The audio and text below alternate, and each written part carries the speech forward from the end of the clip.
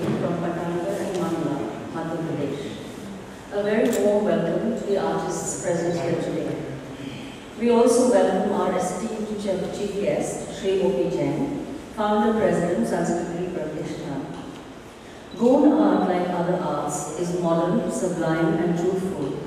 It is a glowing form of cultural expression of Gond sensibility.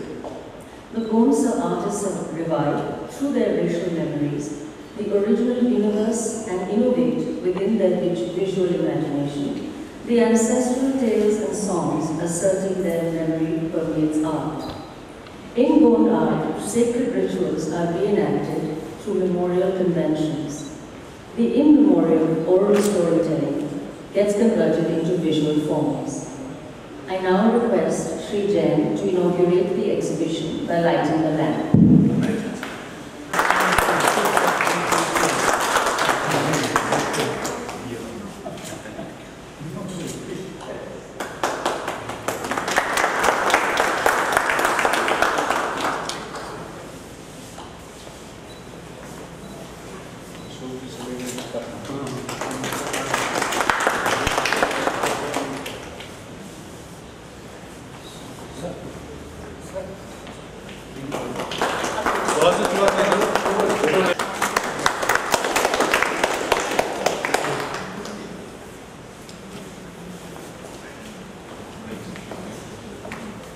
About Gond art and the exhibition.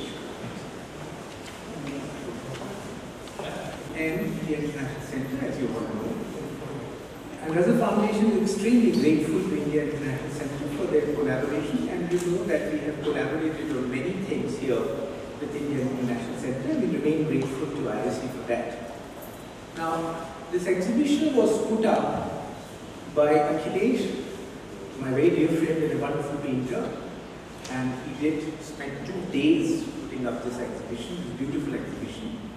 And Vardhans, as some of you might be knowing, they are traditionally storytellers and the musicians and genealogists of Gond tribe. And one of them was called Shyam. And he came to Bhopal with Jagdish Swaminathan, who all might be knowing him, a great painter and thinker. And I stress, a great thinker. He was given paper and a lot of inspiration, lots of paper, color and inspiration by Swami. Jangad used to paint on walls in his village. Coincidentally, the village was Patangarh was the village where Varian Alman has stayed, where he stayed and was married there, and I think his house is still there. So Jangad came to Bhopal with Bharat Bhavan, the early days of Bharat Bhavan, and when he started painting, I mean, he used to do it day and night. He was painting and painting. So the traditional musician, the music in his body and being got transformed into painting, and a very new style of painting was born. And that my friend Akhilesh called in one of his early essays as Jankar Kalam. And then of course later I took this name and wrote a book on this. Now, many painters of that, many members of community of Vardhans, they are Gond Vardhans. Now, Gond is a very big community in India. They are in Madhya Pradesh, Chhattisgarh, Maharashtra, and a bit of Andhra Pradesh. And there are genealogists of this big Gond community. They were called Vardhans. And they were the early, Jandar Singh Shyam was a Vardhan. So they were the early painters. But later, in his village and the village nearby, lots of members of Vardhan and Gond community, so the musician and their patrons, who were no more patrons then, they started painting. And now, even the some members of other communities, one of them you can see at the first painting of that, have also started painting in this style. And it's a style of painting which does not mean everybody paints in the same way. Like Jangar used to has painted lots of icons. And for the first time in Jangal's painting, the Pradhan and Gonds were seeing the face of their gods and goddesses. Till then they were only words. And by only I am not denigrating the word. This is how even from the Vedic times this sculpture had come. So this was like a reenactment of all that. And they were shifted, most of those painters have now shifted to Bhopal or other cities, and now they have become very important painters of India, and they have been recognized all over. Now, most of these paintings, you will find that there are lots of narratives embedded in those stories. Then there are a number of transformations that you would find in most of the tree gets transformed into an animal gets transformed into a bird and all. So there are lots of narratives. Of course, you will have to know all those narratives to see them there. But in themselves also, they're full of colors and forms, etc. You can connect to them. Now, one of these stories that's there, and they're full of humor also. If you know the narratives, you would know that they're full of humor. These paintings, their stories, they make fun of themselves and of course of us. There's one story in them, and you will find in 2-3 paintings. So there is a bird called Pichi. This bird is always painted, she's lying down like this with her paws up. And the story is that when she lays eggs, after that, because she's all the time looking at the clouds, and the clouds are different shapes. So she starts feeling that the shapes in the clouds actually are animals or birds. And any moment they can fall on her eggs. So she lies down like this, so that if anything falls from the sky, she'll be able to hold that. Of course, Tichi is a very good metaphor for modern human beings also. Thank you. I'll speak for a few more minutes. But thank you everyone, and I'm sure you're going to enjoy this exhibition. Once you've had a quick look, please join us for brunch in the multi-purpose hall on the ground floor. Thank you.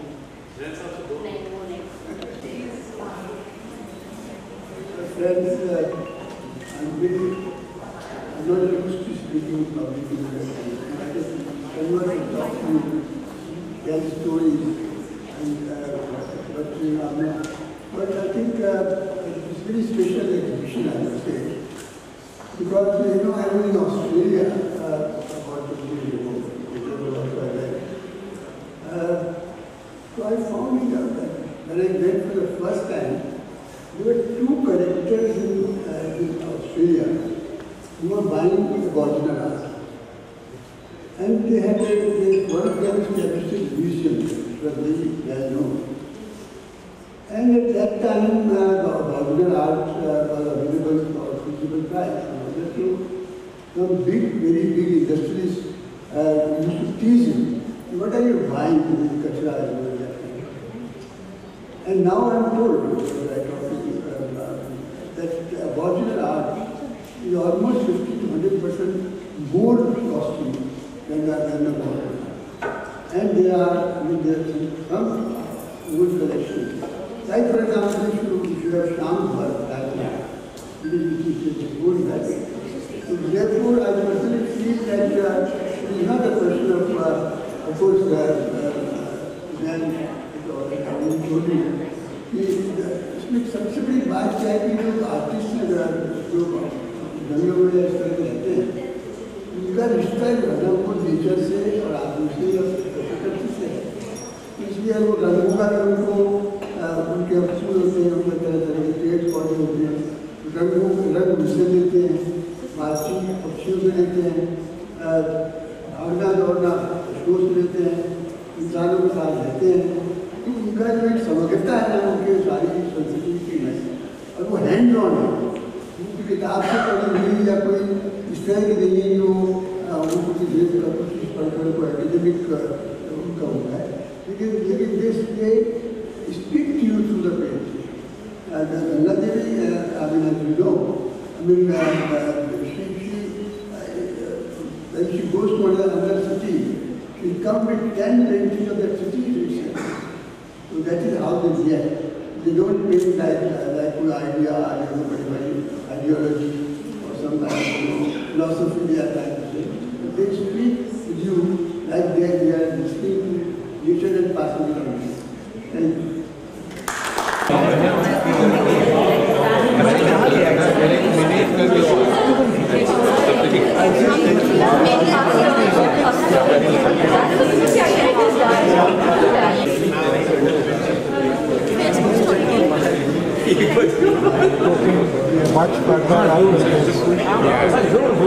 इस आँख में ये सारी बातें अद्वैत तो है ठीक है अद्वैत से ज़्यादा बहुत अच्छा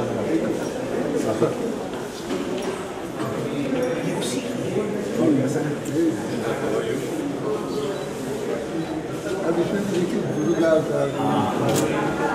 क्योंकि हमारी देवियाँ हैं सभी की झलक पाँच से ये बात और उनका हर संपर्क इससे इमीडिएट होता है किसी देख जिसका चेहरा देखते हैं बहुत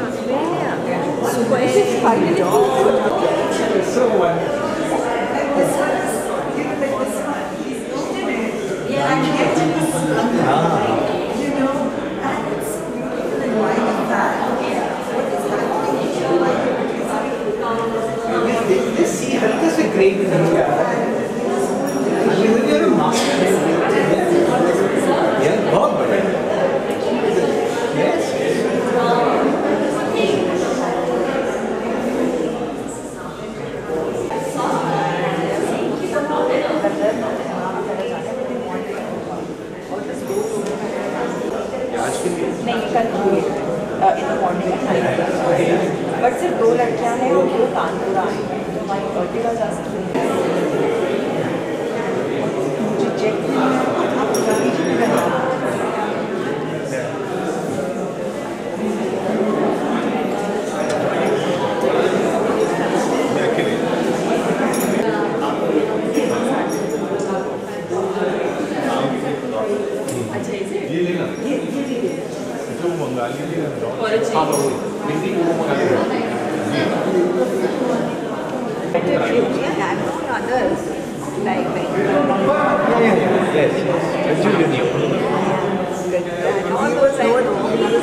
Yes, but these are very new and I thought